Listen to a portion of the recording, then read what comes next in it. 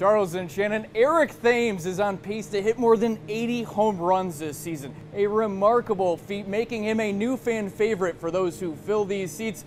However, his success has come with some backlash from players wondering how he's doing it. At Miller Park, you'll hear plenty of cheers and cracks of the bat, especially from number 7. Yeah, Thames! First baseman Eric Thames has been hammering the ball, Best one on the team right now. quickly becoming a Brew Crew favorite. Come on, baby, Thames train! His jerseys are all sold out at the park store. Yeah! Andrew Besige says Thames' success is worthy of a makeshift version. I threw that in the printer and grabbed the Brewer font. This is Thames' first season back in the majors after spending 3 years playing in South Korea. Something has certainly clicked since. Thames has 11 home runs in April, He brings the whole team up there on top. just 3 shy of tying the major league record for the month. Every single game that I've been watching, home run, every single game. His success, however, has come with questions of steroid use. All these other players are just mad that none of their players can get on his level. Thames has been tested by the league 3 times this spring. Negative, negative, negative. He says might as well keep them coming. I'll be here every day. I have lots of blood and urine, so.